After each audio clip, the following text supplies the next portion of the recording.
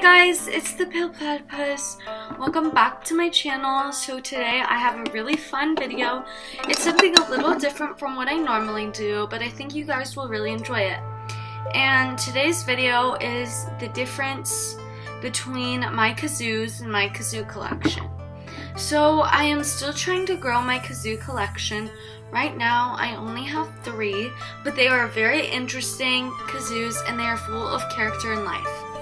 So I just wanted to show the difference between them and what kind of tones you want for different sounds you may want. So I'm going to start with the first one I got recently, I guess. So this one I got for Christmas and it comes with a detachable speaker, and I got it from my friend for Christmas. So I really like this kazoo. I like the bright colors. It really speaks to me, I think. And I like the speaker because it really just shouts out the message of the Lord. I'll give you an example.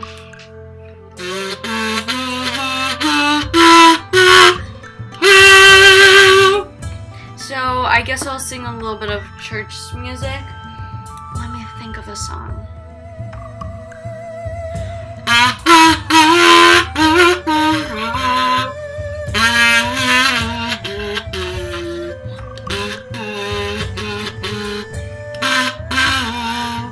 Okay, you get the idea.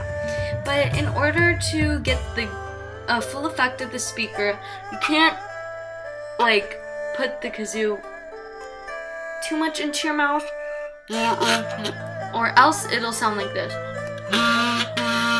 It's a little bit dull. But if you put it at the edge of your mouth like this, you get a very bright noise. See?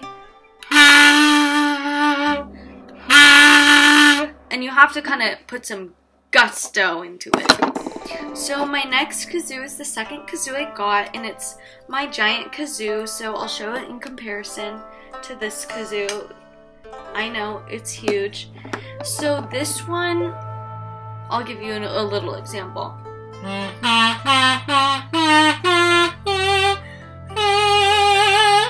So you want to play this kazoo if you really want like a tuba or like a band or like a brass sounding instrument out of this.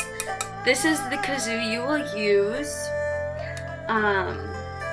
My brother got this for me in Las Vegas, and I just really like it. I can also use it as a telescope, and it's just, I really like this sound. I think out of all 3, this is my favorite tone because it's like not too bright where it's like, but it's like not too dull. It's just that perfect oomph.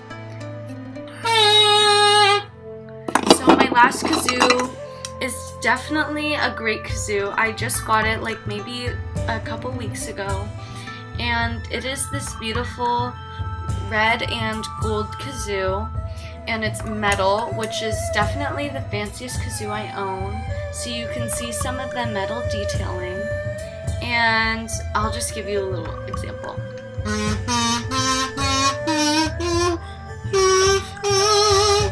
I really like this kazoo because it gives me a vintage flavor of music, you know, back in the day, maybe the 70s, the 60s, and it's just that good old American classic kazoo. Who doesn't like the good old American classic kazoo? So yeah, I guess that was my video. Thank you so much for watching, and I hope that if you are trying to start your kazoo collection, this video will have helped you. Alright, bye guys!